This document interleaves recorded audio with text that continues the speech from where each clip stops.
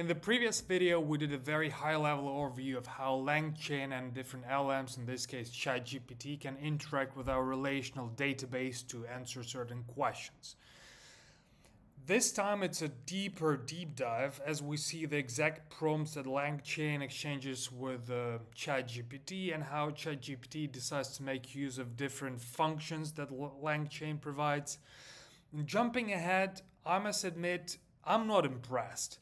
It's all very basic. We're still working with prompts, so like Langchain under the hood tries to generate the right prompt.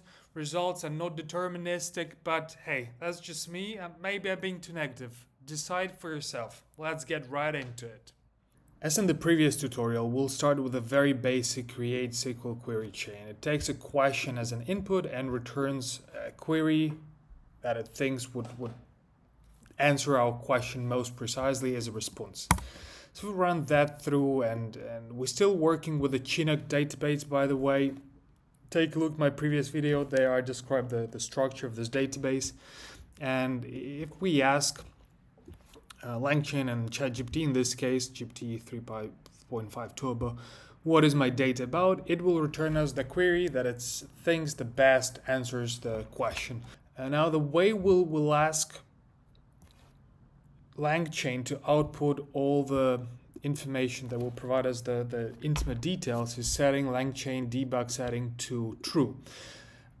You might have noticed in many of the Langchain tutorials that they set the verbose attribute here of a LLM or a chain to true, but the verbose attribute is not really helpful because it doesn't go all the way to the prompt level, and I think that's because Langchain doesn't want you to see the prompts. It just tells you what Langchain does, and that is not very helpful from my experience. So yeah, I would recommend if you need to understand what's happening, set the Langchain debug parameter to true, and then we do the exact same thing. So we pass on the question, what is my data about? It will output a lot of information. You see some code going on here and all of that, so I parsed some of it, so the most helpful bits for you here.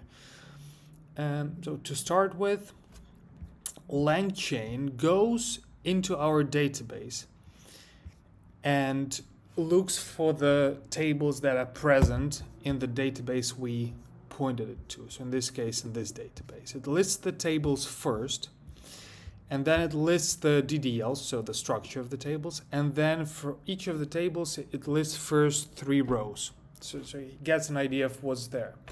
And then it generates this horrendous prompt that gets passed to ChatGPT.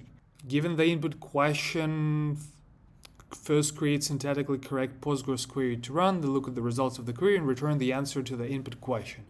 Then it sets up the kind of like conversation structure that it expects ChatGPT to pick up, and that it appends all this table information and the rows information that it fetched from our database.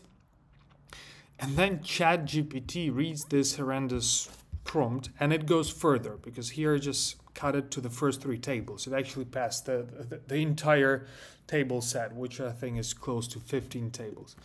And then ChatGPT reasons about that and outputs a Postgres query, which then Langchain passes back to us. Now that is a very simple example that already gives you an idea that under the hood there is no magic happening. Langchain simply queries for the tables that are available in the database and then leaves out all the reasoning to the ChatGPT, and ChatGPT, being very smart, it figures out what to do with those table structures and kind of data format. Now let's move on to a more sophisticated case. According to Langchain, the preferred way of interacting with the database is by using SQL agents. Here I'll walk you through the different parameters we'll pass on to the SQL agent and explain why it makes sense, and so you could also understand what other options there are. First is the choice of the model. Here we specify GPT 3.5 Turbo 0613, which is meaningless, but if you look up the documentation, it will tell you that it was fine-tuned for working with functions. Meaning that if you have a question and that you have also a list of functions which may be helpful in answering your questions, then this model is good at picking up those functions and making use of them while answering your question. Then we pass on so-called SQL database toolkit that comes from Langchain, and that is essentially a set of the functions that Langchain has that it can run against our database.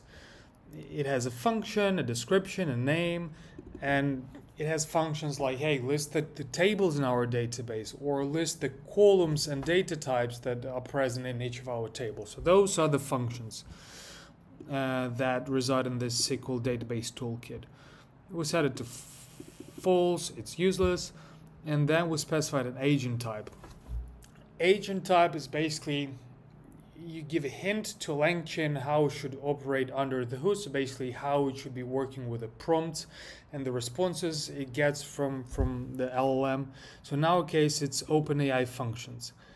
And if you go and read the docs, there are different agent types. The one we're using is OpenAI functions, and it's made to work with the models that were fine-tuned to detect when a function should be called and respond with inputs, blah, blah, blah. So basically, that's the agent that should be used with this model because it was fine-tuned to work with functions. So that's how it all comes together. One more thing I forgot to mention is that when Langchain calls OpenAI API, it makes use of the completions endpoint. And the completions endpoint takes as one of the parameters an array of functions. And this is exactly where this SQL database toolkit fits.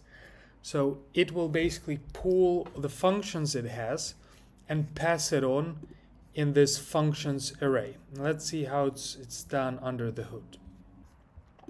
Now we instantiate that, and then we set the debug parameter to true and ask the question we asked in the previous video. So what is my data about? Very simple question. It produces a ton of output, which is quite tricky to read, but here is the gist. So it says that you're an agent designed to interact with a SQL database, and then given an input question, create a syntactically correct PostgreSQL query to run. And then it lists our question, what is my data about? And then it passes on a list of functions that it got from this SQL toolkit from Langchain. Here are all of our functions. It has a name, it has a description, it has parameters it takes, and that is the prompt that is being passed on to OpenAI API. Then the response that comes from OpenAI is the name of the function it thinks that needs to be used. In this case, it came back as a SQL DB list tables. And this is exactly what then Langchain executes on our end. So it queries for tables that are available in our database and comes back with this list of tables. Then it goes back to LLM one more time, and it gives the exact same prompt that we have a question and we have the functions, but with an addition of this dictionary. Now we let OpenAI know that one of the functions, namely this one, SQLDB list tables, was run, and this is the response that we received.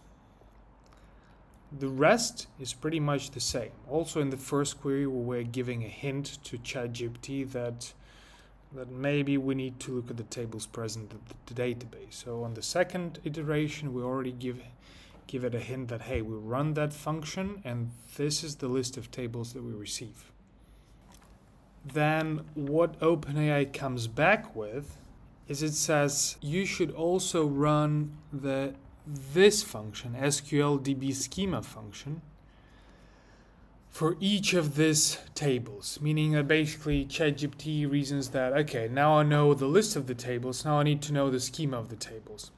Langchain does that. It has the tool to do that, basically look up the schema of the table, and then it generates yet another iteration of a prompt to OpenAI.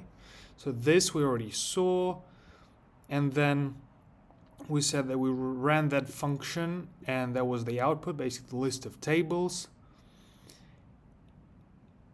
And then we say that we ran another function, here's the function, with a huge output, but basically that function name was SQLDB schema. I cut it for simplicity here.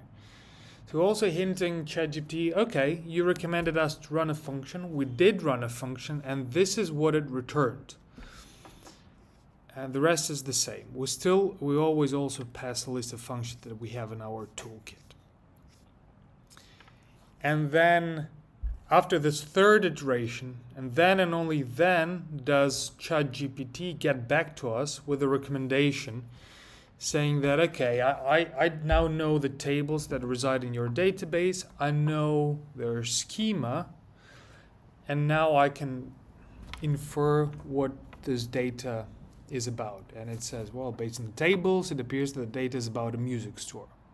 To sum it up, we went under the surface of Langchain, and you saw that under the hood it does multiple round trips between some internal calls to the database, then asking help from LLM, and then in the end all of that is expressed in a prompt. In no way I think that it will be useful in even 6 months. As I mentioned, Langchain framework is changing literally every day. But it does give you a good idea of how tools like Langchain, and I promise you there'll be many more coming out in the next years, interact with the database. Hope it was a useful video. Let me know if there are any questions, there is anything could help you with that will serve me as an idea for the next videos. Have a good day.